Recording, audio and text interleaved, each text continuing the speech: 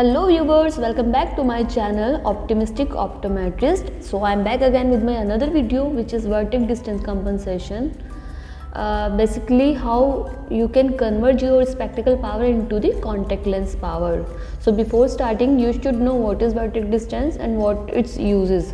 So vertex distance is the distance between the back surface of your corrective lens, which could be a contact lens or a spectacle, and the anterior surface of the cornea.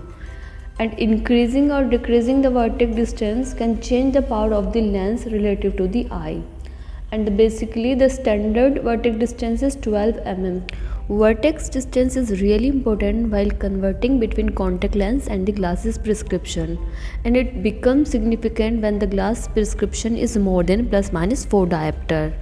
When a plus lens is moved closer to the eye, the effect of the power decreases. That's why we require more plus power in the contact lens than the spectacles.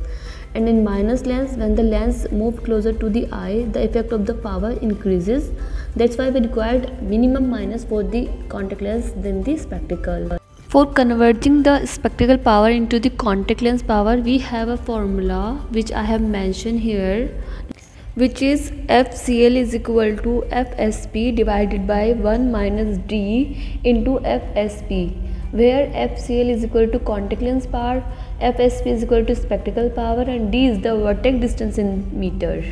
Let's calculate the contact lens power with the help of this formula.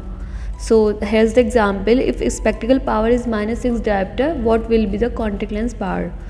So firstly write the values. As we know, the spectacle power is the -6 diopter and the vertex distance is 12 mm, or 12 by 1000 is equal to 0.012 meter.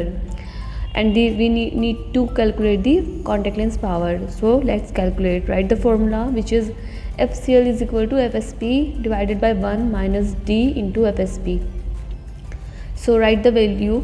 FCL is equal to -6 divided by 1 minus -6 into 0.012. So make sure to write the sign of the spectacle power, as it can manipulate your result. So FCL is equal to -6 divided by 1 plus 0.07.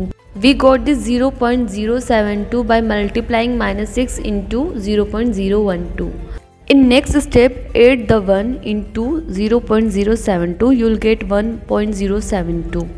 So next is divide -6 by 1.072 and you will get -5.59, and exact power will be -5.50 for the contact lens. So the spectacle power was -6 and the contact lens power is -5.50. As I told you before that when the minus lens move toward the eye, the lens become more effective. That's why we required less minus for the contact lens than the spectacle. Next, let's calculate for the plus lens. So if spectacle power is +6 diopter, what will be the contact lens power?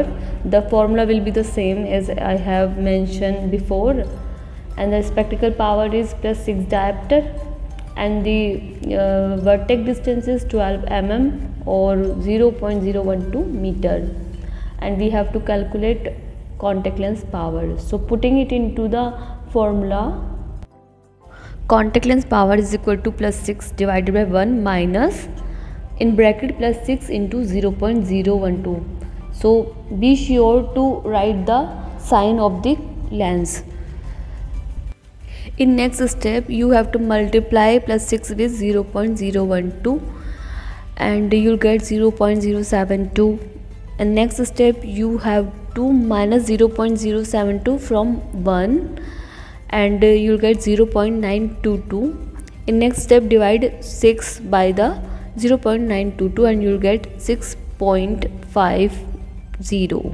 So the plus power is more than the spectacle power for the contact lens. So as I told you, you have to keep in mind the sign of the spectacle because it will change according to the outer sign. So in minus it will become plus, and in plus it will become minus. So if you are not from the optometric field and you just want to calculate your contact lens power by the spectacle power, so you can go on internet, and there are some sites also available like by Equalens and by Bosch and Lomb, and the by Lenskart. So these are very reliable, you can try it. So thanks for watching my video. Please subscribe, like, and don't forget to comment. We'll meet you in the next video.